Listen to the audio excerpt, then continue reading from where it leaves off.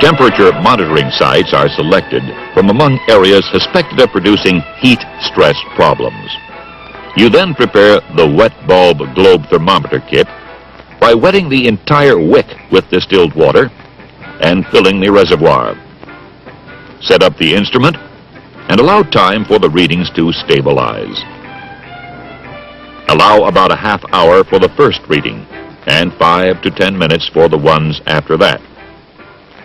You're trying to determine the heat stress on the workers, so take your readings near where the workers are.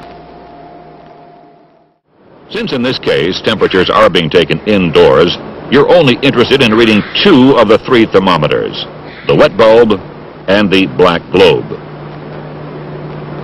Later, you'll combine these readings to determine the WBGT index value. During the course of the survey, you continue to take other temperature readings as appropriate. In particular, you're interested in the worst case situations. That is, work areas where the heat and humidity are probably the worst.